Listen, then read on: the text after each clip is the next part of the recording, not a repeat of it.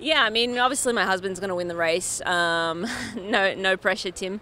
Yeah, no, I think he's in great shape, but there's like 15 guys that could win if they had their perfect day on tomorrow.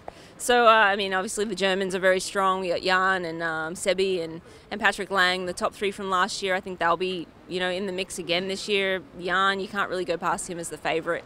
And then there's people like Ben Hoffman, very solid here in Kona every year. And I think James Kanema could be back for a good chance at the top 5 spot. I mean, I could go on and on with the men's race, and I'll shift over to the women's because I probably am more familiar with the girls racing. Daniela is the overwhelming favourite, well deserved. I don't think anyone will come close to her if she has the race she's capable of. And then outside of her, Kaiser Sali, the Finnish athlete who was 5th last year. She's a better athlete this year. I think she'll be vying for a top 3 position. Rachel Joyce, also a new mum. I think she obviously has shown that she can race very well here in Kona, and I think she'll be back on the podium.